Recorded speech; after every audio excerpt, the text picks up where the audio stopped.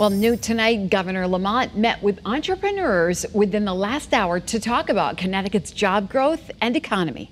And Channel 3 Eyewitness News reporter Sharon Johnson is live in New Haven tonight with what we have learned. Sharon. Well, a major part of this discussion focused on how to attract and keep young and diverse talent here in Connecticut. This entire roundtable was held here at Connecticut Innovations here in New Haven. It invests in growing businesses. Executives discuss how Connecticut compares to tech regions like Silicon Valley and Austin, and how the state can attract the next generation of companies. Panelists suggested adding more entertainment that could compete with New York and Boston. They also suggested more community access to broadband and municipal utilities. Governor Lamont says he doesn't want Connecticut to get left behind in this new era of innovation.